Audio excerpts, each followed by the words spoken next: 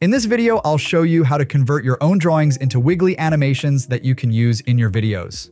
I'll be using my iPad and the Notes app to draw, and in order to screen record, you have to go to the top here in the control center and tap on this icon. Next to it, I have the icon to enable the dark mode. I'll tap that and then select the white color and the pen to start drawing around. I'll just doodle around different shapes and lines, arrows, or other things that I can use in my videos.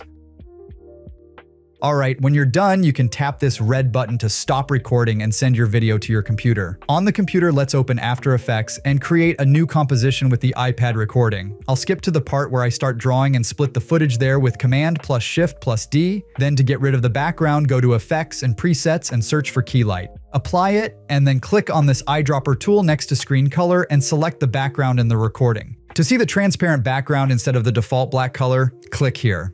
If we zoom in, we can see the shapes being drawn. I will toggle off the transparency, then with the layer selected, pick the rectangle tool and draw a shape in the center to hide the rest of the Notes app user interface.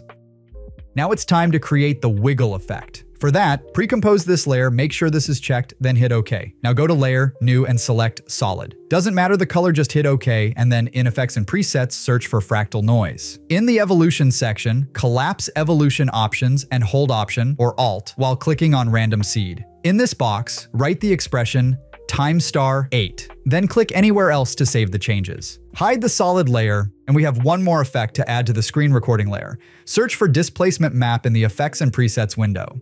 Here, select the solid layer and choose Effects and Masks for the setting on the right. And with that, we successfully applied the wiggle effect.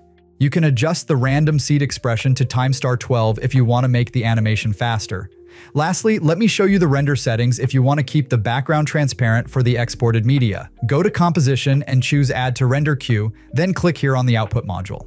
For the format, choose QuickTime, and for the channels RGB plus Alpha.